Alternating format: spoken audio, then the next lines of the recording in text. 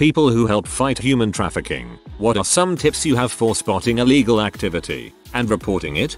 I worked as front desk for a hotel. Had a couple of experiences with this. Look for groups of 2-3 where one person does all of the talking, specifically when the other look scared, are overly covered, cringe when the talker is speaking, or look under the influence of something. Ensure you get it from all parties when you suspect something is going on. Note down their room number and names given. Trust your gut. What we call a gut feeling is a combination of millions of tiny factors you might not knowingly be aware of. Tiny details like hitched breathing, micro expressions, specific lying tells, environmental factors, etc. These all add up and let your subconscious mind make connections that your general mind might not. Trust that feeling if you suspect something is wrong, and contact the police to inform them of a suspected human trafficking issue. Both times my gut told me to call it in, I ended up regrettably being correct. These specific details are great. Thank you.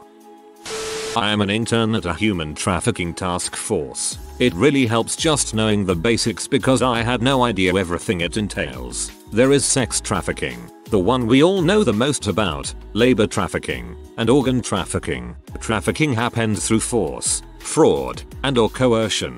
Trafficking is something of value that is being exchanged. The something of value can be food, shelter, clothes, money. You get the gist. There is also the age issue. Anyone under the age of 18 that has sex in exchange for a good is automatically considered a human trafficking victim. Even if the legal age of consent is 16, a 16-year-old cannot consent to commercial sex. It also does not matter if they say they're 18 and have fake identification proving they're 18. If you are caught paying someone that is legally 16 for sex, you are human trafficking.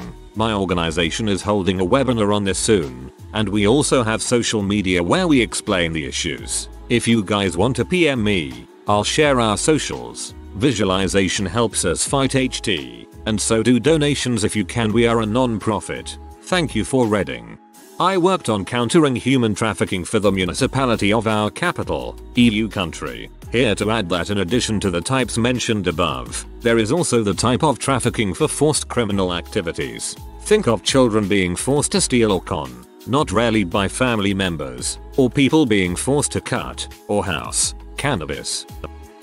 I've told this story on here before. I don't fight human trafficking, but I'm a teacher who had a student who was sold by his mother in exchange for drugs. He was kept as a sex slave from ages 3-11 when the FBI uncovered a sex ring and found him. He had never been to school. He had never even been out of the house. These sorts of crimes are not being committed out in the open. They are very well hidden. You will never see these children, and no one is missing them. This poor boy couldn't read or write. One day, he got a 100% on his spelling test. He asked me if I could call his mom and ask her to take him back and he'd be a good boy from now on. Child sex trafficking is unfortunately all too common, but it's become a very hidden problem. This is heartbreaking. Here in Spain we get a lot of women from Eastern Europe and Sub-Saharan Africa. Some pay for their trip to Europe this way. Some are blackmailed and some are lured offers of jobs like cleaning or low-level administrative jobs, secretaries, paper pushing, and end up in a roadside brothel. If you marry a young woman in a poor area of Eastern Europe and you get an offer for an easy job in Germany, France, Spain or the Netherlands, be very suspicious. I was working in China teaching English. One of my fellow teachers was blonde and good looking. One day she told me excitedly she had an offer to marry a Russian man. He was going to pay her $30,000 to marry him. All she had to do was travel to Russia to meet him. We were in Kikahaya, about 2000 from Russia. I managed to talk her out of it. I think I may have saved her life. In Latin America, look for maids who have been with a family since they were children. In my country they are called criadas. This is form of servitude that closely resembles slavery and begins with a child, usually female of a poor rural family being brought to live with a moderately wealthy urban family. The promise of a better future than what the parents could provide. These kids don't attend school and perform house chores all day and are paid in food and living quarters and sometimes the promise of money that the bosses are holding for them. They grow up this way, so when they are adults they are afraid to leave. They don't know any other way of life. The bosses don't often acknowledge anything wrong, and they claim that the crier is grateful for having been given a better life. I sadly have to admit that this happened in my extended family. They were bosses to a crier who would be 75 years old today. Only after all my aunts died and my cousins inherited the crier, they acknowledged the wrongdoing and arranged for her to have a pension and a house and never have to work again and be treated a respected member of the family. But it was too late. She only lived as a retired person for 5 years before dying. She never learned to read. She never had children or a husband or any type or significant other. My wife used to teach piano in an affluent suburb, and one of her students had an elderly nana who was openly treated like dirt by everyone in the house. She began to suspect this was a case of trafficking slavery, but shortly after she took a moment to talk to the old lady about her situation, the family got rid of the old lady and subsequently fired my wife from teaching their kid. I actually have a story for this. I am by no means someone who exposes sex trafficking for a living, just someone who had an experience. I lived in a very sketch apartment complex in Phoenix. My wife and I generally keep to ourselves, so we didn't really have a problem. We at first noticed that there were constant visitors to our immediate neighbors. Their front door faced our front door. We figured maybe they were selling weed or some crap like that. Do you? We don't give a flying frick as long as you don't bring trouble to us. Then we noticed it was only men who would show up every 15-20 minutes, stay for 15-45 minutes and leave. At this point we're thinking whatever, if a chick wants to use sex work, we can't give a crap. Then we noticed the pimp and the other girls in this apartment. They looked young, never left the apartment unless escorted, and would only stick around for a couple of months before a new girl was brought in. When I say young, I mean they look maybe 18. We only started realizing during quarantine and were home all day. The men would constantly knock on our door throughout the day and night, which is what caught our attention. Anyways, we called Phoenix PD. They knocked on the door and said they couldn't do anything without us providing photographic evidence. So we sat on our patio one day and discreetly started taking photos of all the men coming in. Call the cops again and provide evidence. They knock on the door again. A customer walks out and hauls butt. The girls all haul butt. The pimp comes by after and bangs on our door. We stayed at my dad's house for 2 weeks while a sex crimes investigator surveyed the apartment. The pimp helped them move out and the investigator was able to find their new spot. We moved the frick out very shortly after because we were afraid of some sort of revenge. This is long, but pay attention to the people surrounding where you live. No need to be a nosy person. But when we actually started paying attention, we saw what was going on more clearly. We were concerned because none of these girls spoke any English, weren't allowed out of the complex without an escort, and seemed to be replaced constantly. You are awesome and thank you for going the extra mile. I hope they were able to help those girls out.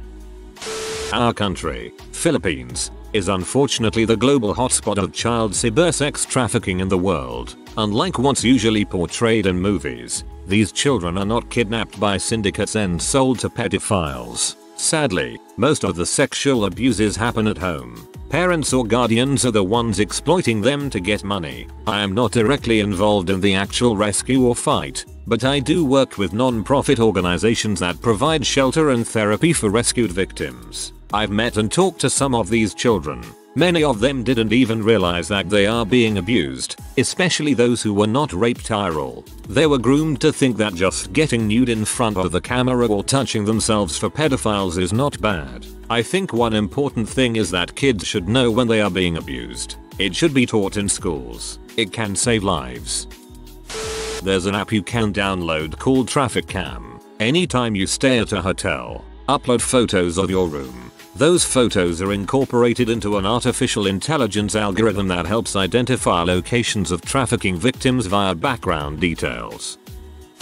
One thing to notice, sometimes it can happen in your own backyard. It can be the people you least expect. I remember as a kid, maybe age 10 or 11, I used to play at one of my neighbor's house down the street. The girl who lived there was 2 years younger than me, so around 7 or 8. And I knew that her family was poorer than ours. cause the house was smaller and sorta in shambles and very dirty. I played there all the time, and she would always say things that were odd or sexual, and it would always make me uncomfortable. My gut told me something was wrong. One day she casually dropped that her brother had molested her and that his friends paid to use her body as well. I remember not being able to really process the weight of what she told me, but I knew it was wrong, and I ended up telling my mum, and my mum called CPS on the family. Not sure what ended up happening to her because my family moved neighborhoods, but it still really creeps me out to this day, knowing I had sleepovers at her house when her brother and his friends were over, and I could have just as easily been taken advantage of. This type of thing is not uncommon at all. Whoa, that's really awful. Even more awful how common it is. For university-age students, be very cautious with foreign summer work arrangements in resort cities abroad. With foreign resort city summer work as the bait, university-age students are promised a work visa, arranged legal work, round-trip travel, and lodging in a distant foreign country for an overall desirable resume-building experience. What is delivered is basically forcing worked hours far in excess of legal amounts, substandard pay, being housed in subpar conditions, and threatened withholding of summer and return travel unless the person complies. The uni student's parents likely can't afford to send money to rescue their child. For an example, a Polish university student studying international business comes to the US to work for a summer. What really happens is the student comes to the US, gets lodged in a single grubby motel room with 11 other similar age people, and is forced to work 12+ hours every day rotating to various hotels doing contract housekeeping. She isn't super confident with her English, absolutely does not know how to alert authorities to her issue, and basically has no money. Parents don't have the funds to wire her to get her home. This a real case where this woman was rescued because she was cute and a local older gentleman with nothing much else to do but talk with random cute girls asked about her story. She spoke English well enough to tell her tale. The kind gentleman and his generous friends realized how illegal and messed up the arrangement was. The men assisted the woman and her 2 friends by moving them in with a nice family, helping them get legit summer jobs, and raised funds to pay for flights for all 3 girls back to Poland. The men reported the sketchy arrangement company to the local authorities and pulled enough strings to stop that small illegal operation. For those working in hotel services that contract lots of foreign labor in areas like housekeeping, laundry, just keep an eye out for those folks. Maybe strike up a conversation to make sure they are okay. Most of human trafficking is not the movie kind.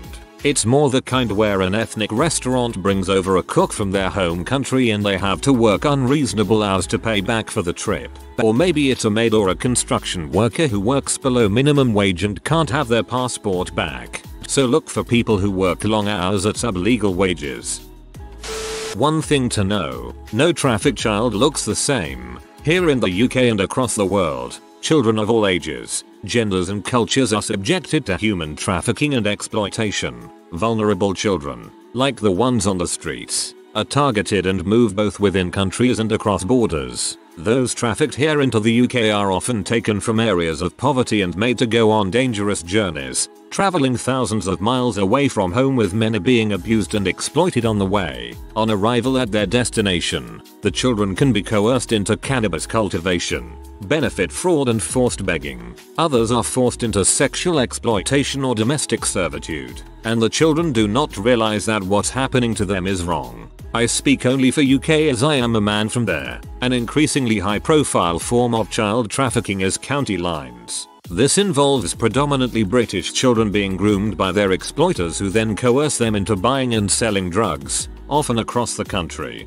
The exploiters purposefully prey on the most vulnerable children and teenagers, grooming them and gaining their trust over time, often by giving them expensive items such as designer clothes and mobile phones, before forcing them to deal drugs to pay back the debt that they have incurred. They may be too fearful to speak out as they have become reliant on their traffickers to feed and clothe them. They may also have been subjected to physical, sexual and emotional abuse or do not know where to turn for help.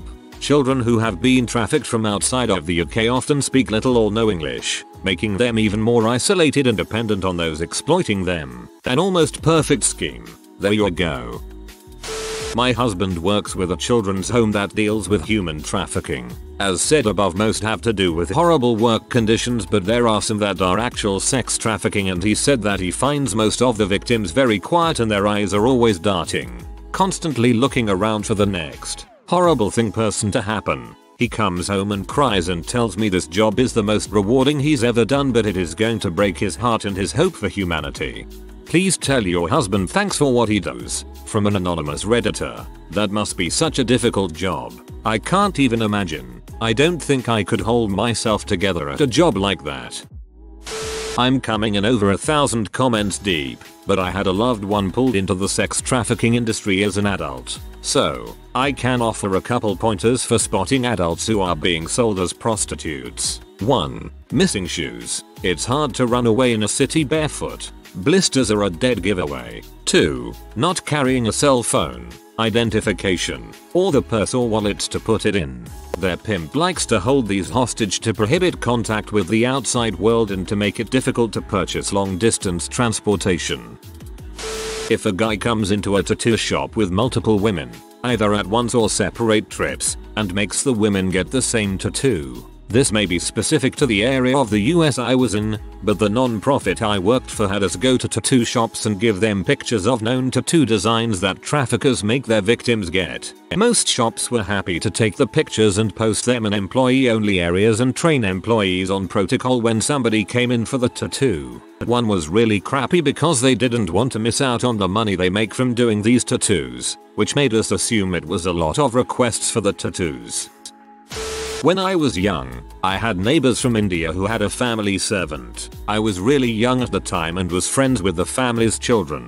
Their maid cooked all their meals, cleaned their house, etc., and slept on the floor. What I remember is the family would go to India every now and then, and I guess they promised her a better life in the US if she worked for them. As a result, they took her passport and she was pretty much confined to their home. No holidays, no weekend breaks. I don't even think she was paid and had a bank account set up.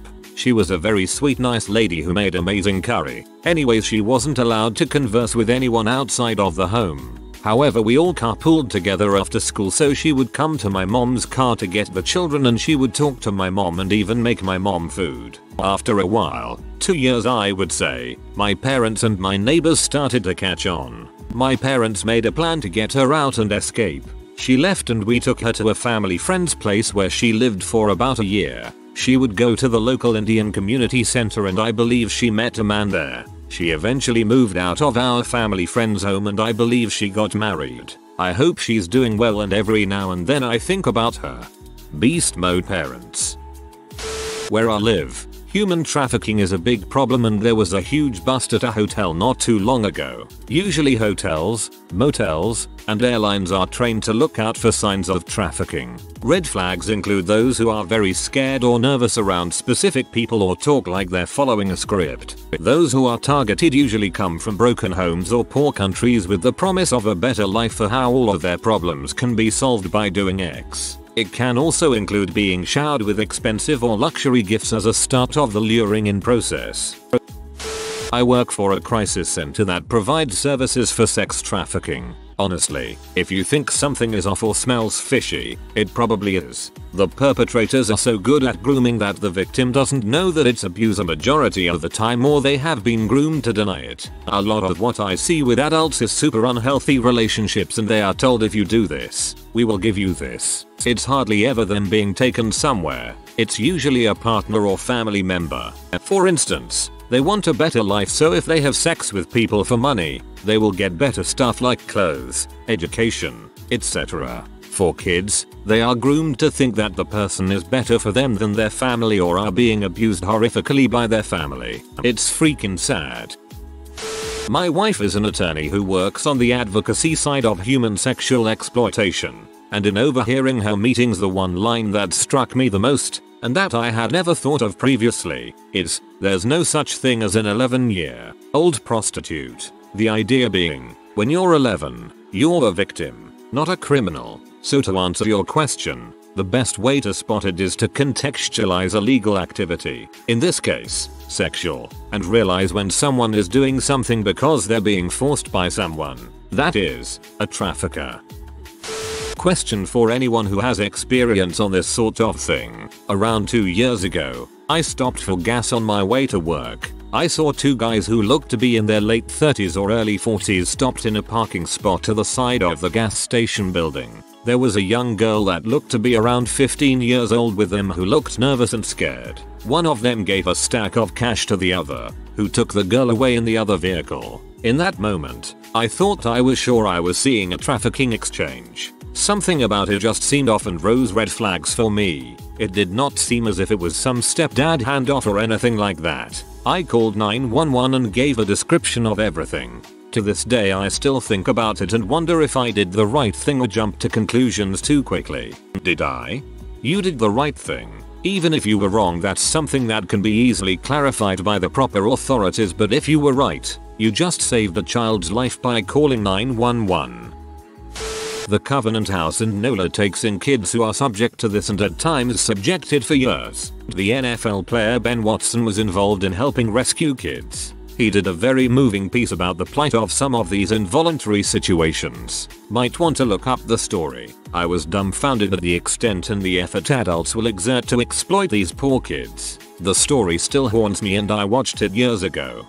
Yeah, I think I have heard of that. I have great admiration for those who help on the front lines.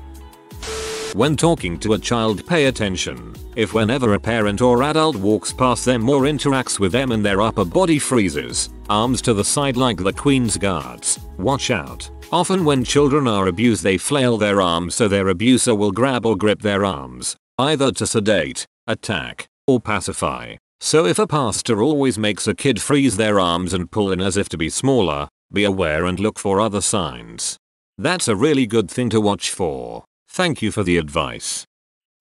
I used to work with children 12-17 that were sex trafficked, as well as adults. First of all, assume anyone that looks underage is actually underage. If you see those images online, report them. Pimps travel around a lot, keeping girls on the move. Unlike what most people think, all of the clients I worked with, thousands, knew their abuser, either a friend of a friend, a relative, a step-family member, or a person they met online. So check who your kids are talking to online on any platform. They also stake out places like group and foster homes. Honestly, some of you can help out by paying adults for your P and adult content versus using poorly curated sites. Secondly, I worked with adults that had been trafficked to work in massage parlors. They would be brought in from various countries including China and Vietnam, then have their passports taken.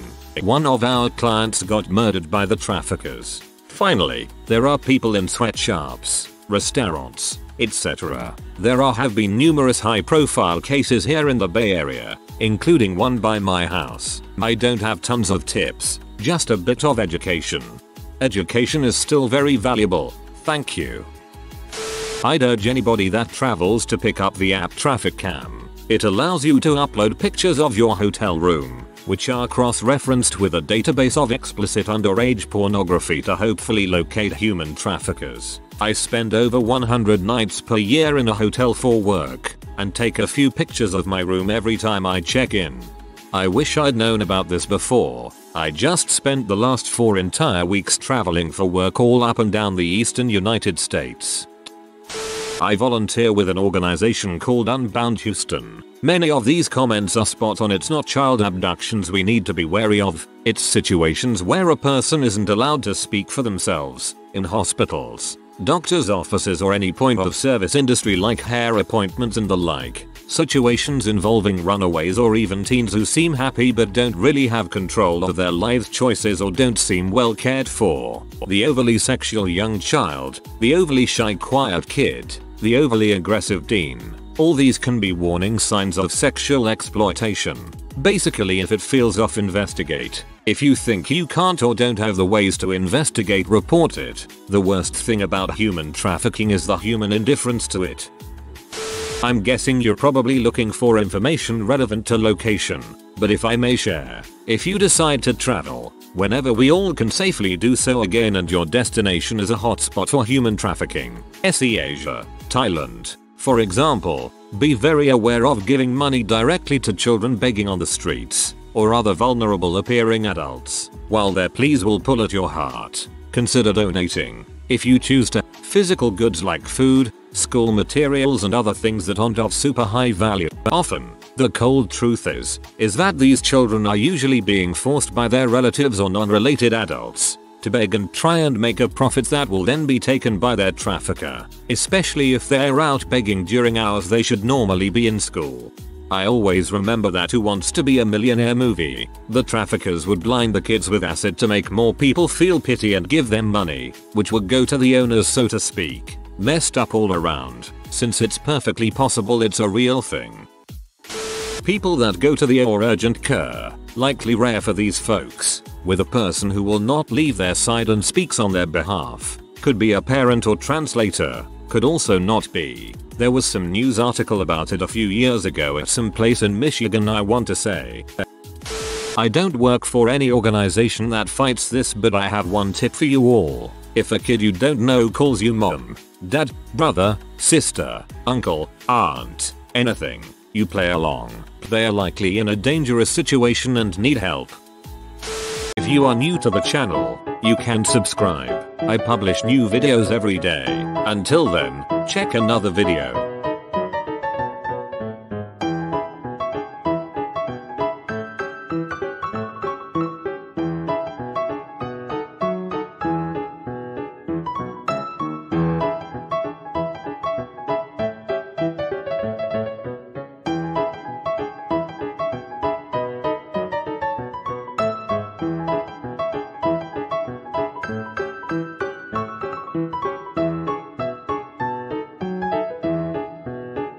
Bye for now.